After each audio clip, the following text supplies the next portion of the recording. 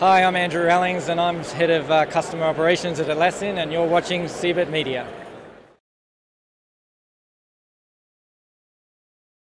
I'm in the Atlassian office in Sydney, like the headquarters, the real center of a lot of development, right? Most of the development, yeah. And you are? Jens Schumacher, and I'm the Group Product Manager for the developer tools here at Atlassian. Okay, and we want to talk about the dev tools, which is? Yeah, starts with Stash, Bamboo, Fisher Crucible, Clover, and of course Bitbucket and Source as well. Let's focus on the, one of the newest, like Stash, which is a rising star at Atlassian, isn't that it? That's right, yeah. Why is that? I think mostly because Git is a rising star, and that's what we do with Stash. Stash is a Git repository management system, allows you to create Git repositories, manage them, maintain permissions, maintain access to the repositories, and on top of that, collaborate with your team, do code reviews, give feedback on code, identify problems in the code.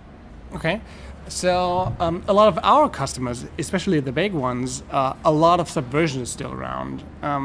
So why should I move from Subversion to Git? So they're the standard reasons that you usually hear when somebody just talks about the technology, that you can clone the repository locally and then you have everything locally. You can work on a bus, you don't have Wi-Fi on a plane. Which you had a Skype call like for, I don't know, 1.5 hours where you laid out all this kind of... all of those. Yeah. And those are the standard ones and the tool reasons. But I think as soon as you start working more with Git and understanding it better, that really goes into the background.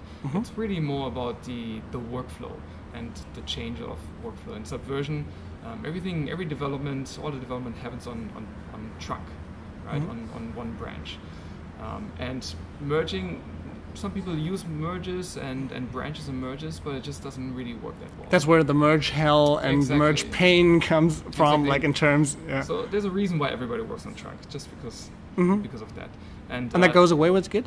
And that goes away with Git. So branching and merging are core concepts to Git, and because it was designed to be distributed in nature, like the Unix kernel, Linux is developed on top of Git and developed for that project, and also right? From Linus Torvalds, right? Linus Torvalds in himself, right? To make sure that the development for Linux works well, right?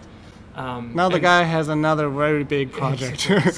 so it's been designed for that purpose, and that means that it's, first of all, really easy to create a new branch. It's just like a single command, branch is created, and then you can start working on it, and it's really easy to merge as well. And because of the way Git tracks changes, merge conflicts are much more rare than in other version control systems. So if I wanted to wrap it up for a manager, correct me if I'm wrong, Git means that I have more collaboration within my development team. This was probably the main goal. This is because I have better workflows, because I have better control, and also like people can branch better and merge in the trunk more easily later.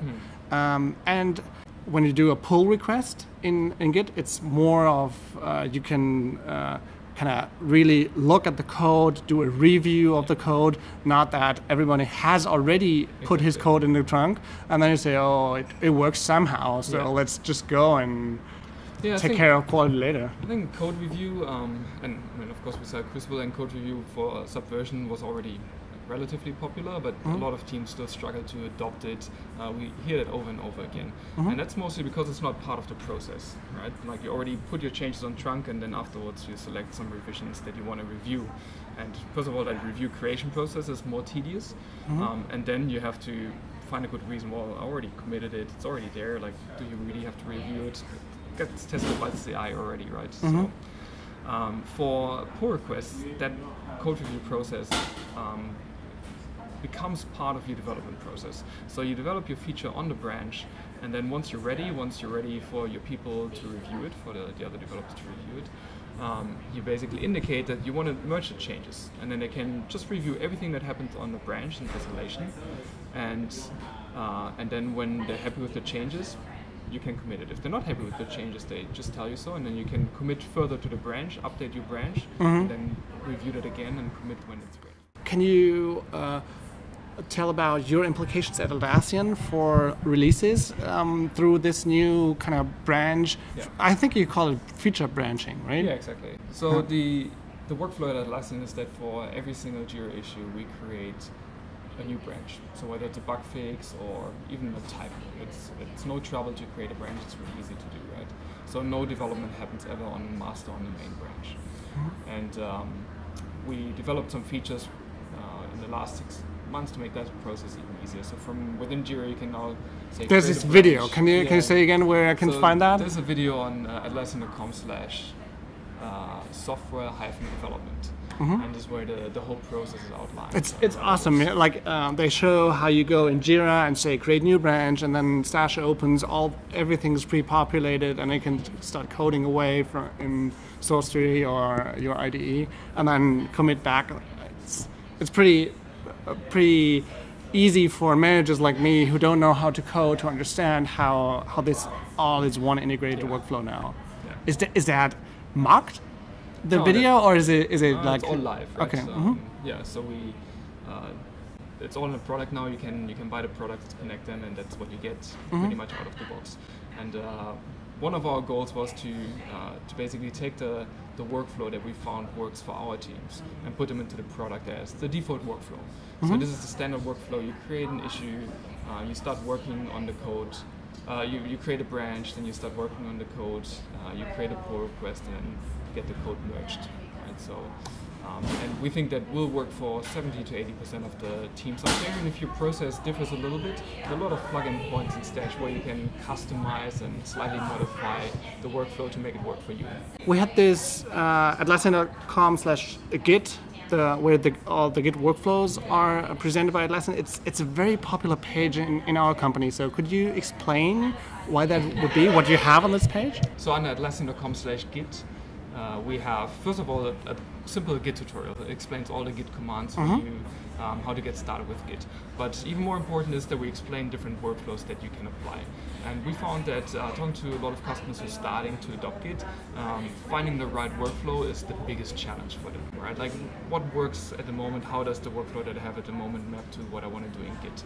And you said like a lot of teams still use the old workflow when they move to Git, and then it takes them a while to adopt the new, more powerful workflows. Yeah, it really takes 3 to 6 months, and we saw that at the teams at Atlassian, even the Stash team before we had Stash and started to adopt Git on Fisheye and Crucible, and we worked on that too.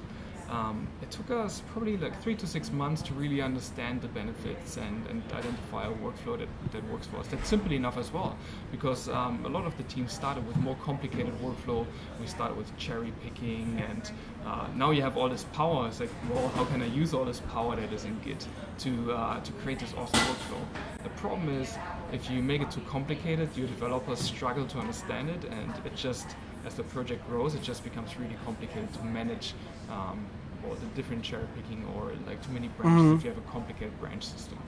Right? Okay. So the microsite aims to explain from the simplest workflow to the more complicated, and you can read through it, see what makes sense, and then try to adopt it as well. Okay, let's finish with talking about some features that you'll have in Git. Now, as we have this other interview already, I know side-by-side diffs. What is it? So side-by-side diffs helps to actually do the code review better. Most of the developers, they're used to having side-by-side diffs in the IDEs, so they would like to see that as part of the code review process as well. And we already had it in Crucible for a while, and therefore it was one of the top feature requests for Stash request as well. So that will come with the next release of Stash. In addition to that, we're also going to change that comments so that you can have discussions on individual change sets as well. Okay, so let's see what comes next for Stash. Is there anything to come for Fisheye Crucible, or is that something that is doomed to die because Subversion slowly dies? Yeah, no, the old Steve Jobs quote before he unfortunately passed away, but I'm not sure if you remember that in one of the keynotes he said the reports of my death are greatly exaggerated, and so are the reports of the death of Subversion. The Subversion is going to be around for many years to come, in particular in larger companies. Even though there might be pockets of Git, we actually have a lot of customers who use both. They have their old projects on Subversion, there's no need to migrate them. if they're there and you don't do much maintenance on it, you just commit once a while. There's no need to go through the hassle potentially and change all the infrastructure. So we're still investing into Fisher and Crucible, and we saw the releases over the last year. There were some amazing releases, making it look more like the Atlassian suite. It will look more like Stash in the future as well. And we're working on performance improvements, because Fisher and Crucible are already very feature rich. So a lot of the functionality that they have, so we this want to catch stay. up with Stash as well, stuff for the code reviews. So they're here to stay for the foreseeable future. There is this one product that we talked yesterday, and I wanted to do some advertising for them, although it's not an Atlassian product.